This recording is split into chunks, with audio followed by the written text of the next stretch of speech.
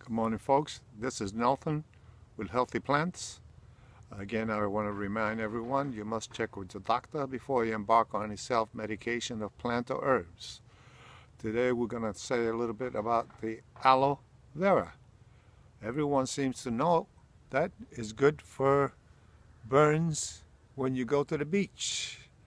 As you can see, it grows fairly strong in pots. You don't have to have it in the ground.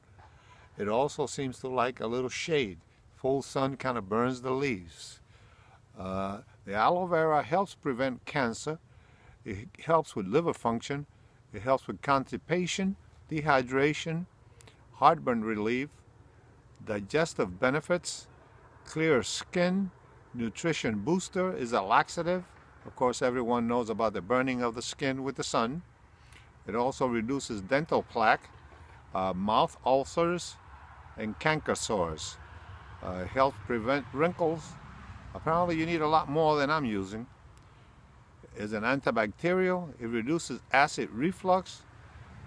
It reduces arthritis pain, and it boosts your immune system.